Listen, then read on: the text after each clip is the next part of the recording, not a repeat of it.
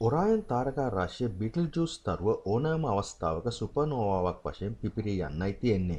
නමුත් අපට එය පිපිරෙන දවස හරියටම කියන්න බෑ. එය අද වෙන්නත් පුළුවන්, ඒව නැත්නම් තව අවුරුදු ලක්ෂයකින් වෙන්නත් පුළුවන්. විද්‍යාඥයන් විසින් මෑතකදී තවත් සුවිශේෂී තරුවක් පිළිබඳ තොරතුරු ලෝකයට ඉදිරිපත් කළා.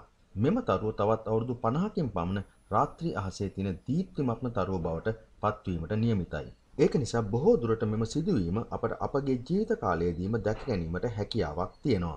අපි මෙම වීඩියෝ එකෙන් අනාගතයේදී රාත්‍රී අහසේ දීප්තිමත්ම තරුව බවට පත්වන තරුව ගැන සොයා බලමු. මෙම අවස්ථාවට අපි කියන්නේ නෝවා පිපිරුමක් කියලා. මම කලින් සඳහන් කළ ආකාරයට බීටල්ජූස් තරුව සුපර්නෝවාවක් වශයෙන් පිපිරී යාමටයි නියමිත.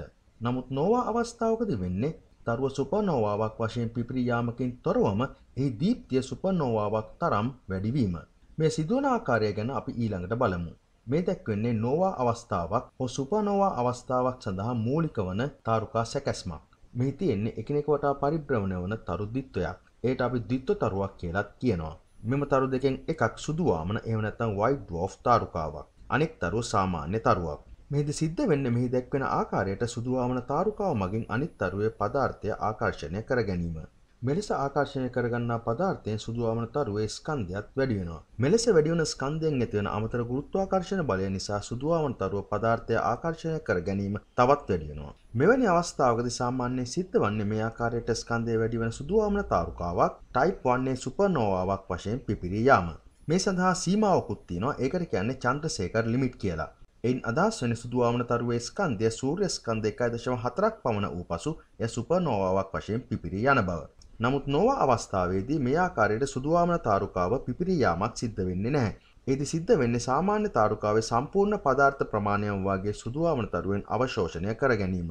මෙලෙස ඇදගන්නා පදාර්ථය ගුරුත්වාකර්ෂණ බලය නිසා ඉතාමත් අධික උෂ්ණත්වයකට රත් වෙනවා. මෙම රත් වීම මගින් ඒ සුපර්නෝවා පිපිරුමක් තරමටම දීප්තිමත්ව දිස් වෙනවා. ඒක නිසා පෘථිවිය ඉඳන් නිරීක්ෂණය කරන අපිට මෙය නව තරුවක් වශයෙන් ටික කාලයකට දැర్శණය වෙනවා.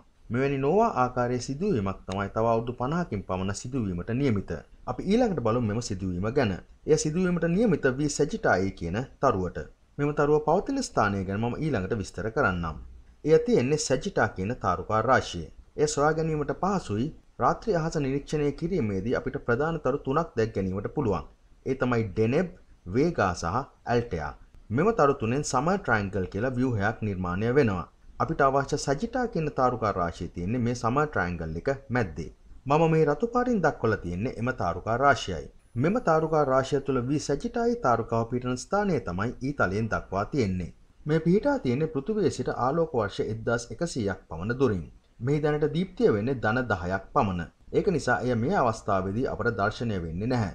සාමාන්‍යයෙන් අපට තරුවක් දැర్శණය වීමට නම් එහි දීප්තිය අවම වශයෙන් ධන 6ක්වත් තිබිය යුතුයි. විද්‍යාඥයන් ගණනය කර ඇති ආකාරයට මෙම නෝවා සිදුවීම සිද්ධ වන්නේ 2083 දී පමණ.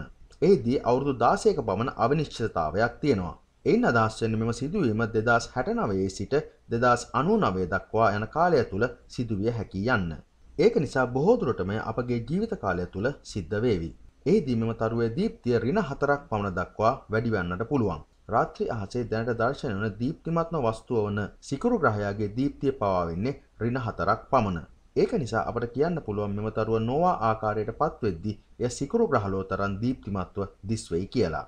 විශ්වය ගැන මේ වගේ නවතම තොරතුරු දැන ගැනීමට අභ්‍යවකාශ විද්‍යාව channel එක subscribe කරන්න.